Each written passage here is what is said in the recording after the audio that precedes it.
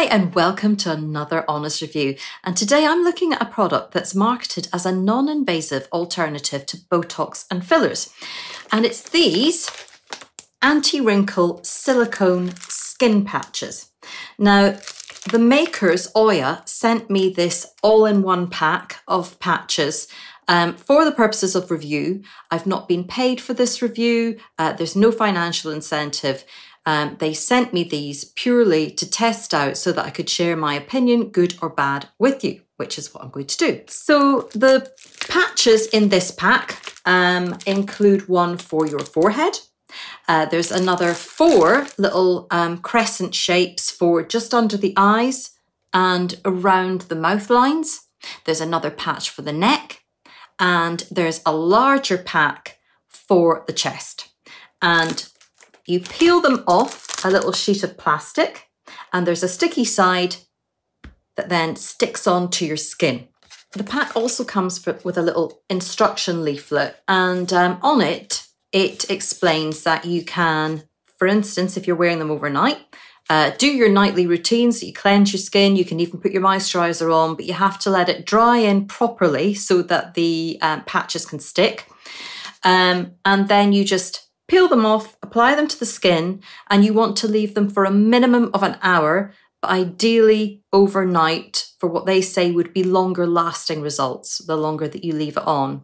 Now, the idea behind them is that they trap moisture between the pad and your skin, and it plumps up the skin. And as you would expect, I did put them to the test, so you can see the results on me in just a second. So as well as moisturising the skin, the instructions do say that the patches modulate and normalise collagen production. I mean, interpreting that, I think what it means is that it sort of optimises the conditions for collagen production, which of course we lose over time with age. We produce less and less collagen. So there is supposed to be a sort of longer lasting effect from regular use. So first of all, let's take a little look at what happened when I wore those patches for a couple of hours. Okay, so do not be alarmed. This is my early morning face, complete with, you know, this is how I wake up, often with the puffiness on the eyes, but I wanted just to show you exactly what I was targeting with the creases on my face. So I'm going to use the patches to target these lines. Keen to see a difference around my eyes. I've got a little bit of aging around here, and also on the chest. I don't know if you can see some creasing on the chest there as well. Now let's try the patches. So what I've done is, because I've used them before, I rinsed them as per the instruction, dried them, and put them all on the one sheet for ease. They arrive on separate sheets, but I've just kept them all on this one sheet. Forehead first, most important bit. I gave my face a little rinse this morning and dry, just so I have dry skin.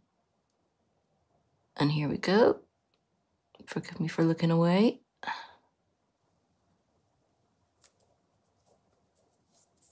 So yes, second use, that's sticking down. Probably not quite as well as first time, but you know, across the top, not very well.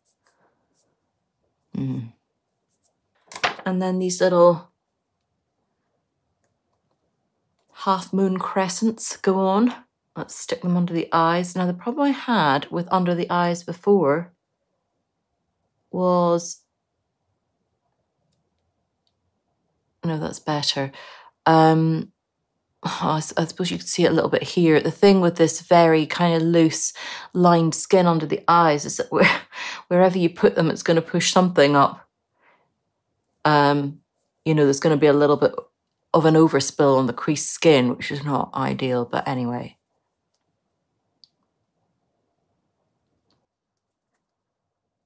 These are sticking okay. And then you can do them all around the mouth. And again, this side. Okay. And lastly, you want the décolletage. Okay, there we are. Tuck it under. I mean, Another great look from me. Right, I'm going to leave that on for a couple of hours, peel it off, and see what kind of result. You know, if it's anything like before, you're keeping a close eye on the forehead when I peel it off, because that was the biggest result before. See you in a bit. So that's 2 hours up now, just a little over 2 hours. Got a little bit of loss of stick here, but they've stayed where they need to. I adjusted this side here. You might remember I had it over my eyebrow, or was it this side? One of the sides. And that kind of rebalanced so that the top is sticking a little bit better. But I'm going to peel them off now and have a look at the result. Okay, so we'll do the boring bits first, because I don't think we'll see a massive change here. Be interesting just to, once I remove them, freeze the before and after pictures next to each other to see if there actually is a difference here, which I'm just not noticing. That's happened before when we've done these before and afters. Take it off the eyes now. You can actually feel the moisture building up underneath. Now, that is a little issue with putting them on the eyes, and I'm not sure I would put them on the eyes again for this exact reason, because where you have this very kind of thin lined skin that I was talking about before, when you put these on, it seems to be impossible to avoid some kind of overspill. I mean, that looked really flat, and I was worried about this area before, but what's actually happened is it's that side that has creased. So, you know, I've come out with more of a crease on my eyes. Looks fine. And you can see where the skin is a little smoother underneath. You know, and it's just trapping the moisture, really. Finally, the forehead. So, forehead is quite lined here, very much here. So let's see what kind of result we've got. Now, I noticed quite a big difference on my forehead before. Yeah, and you can see that there's a smoother effect there. Now, this is going to be really difficult to show you. It's difficult with the light. It's just, I have got fine lines on the chest area. Let's tip this a little bit. You know, as with the forehead, there's bound to have been a little bit of improvement there, but sorry. Yeah, I mean, there was a little bit of creasing there, which is just ever so slightly better. But really, the big difference for me is in the forehead. And, you know, this is sort of easing itself out a little bit, you know, could be covered with makeup. You know, to my mind, this is good before, you know, an event, middle of the pandemic still, so it's not like I'm going anywhere. But that's certainly what I would use it for. If I had a big night or something coming up, I would probably wear it for a couple of hours, particularly on the forehead, just before I went, and maybe around the mouth as well, just to give me a little bit of a freshness. Makeup will go on nice and smooth. How long this lasts for, I'm not sure. So I'm going to check back in with you right at the end of the day to see how my lines are looking. See you later. So you can see from that bit of footage there that the pads do indeed have an immediate plumping effect on the skin, which tells me that that might be very useful for using just before a big event or something like that. Not that there's too many of those right now, but as and when they do come back after this pandemic, you know, a special occasion, something like that, I could see the benefit in it. I did actually wear the forehead and chest patch overnight last night, and you know, I had that lovely result again this morning when I peeled it off. The skin looked beautifully smooth, particularly the skin on my chest. There was no creasing whatsoever, but you could probably see that the lines are, you know, quite prominent again on my forehead. So, you know, I haven't got a day-long result. At the time of filming, it's 4 o'clock in the afternoon. So that's not a long-term result that I'm getting every time that the skin is plumped out. But, you know, it keeps the skin soft, it's in good condition. you know, there certainly has been some benefit from wearing them. The pads are designed to be reusable, and with proper care, you should be able to use them up to 15 times. So proper care means after wearing them, you rinse them under the tap with cold water, and then you leave them sticky side up to dry. And I have used them 3 times and dried them, and they still have a good amount of stick on them. So, you know, I could see that with good care, you could stretch them out for beyond 10 uses. The pads are made of silicone, which is generally considered to be safe, but you have to factor in from an environmental perspective that when you dispose of those pads after their 15 uses or whatever, they are going into landfill.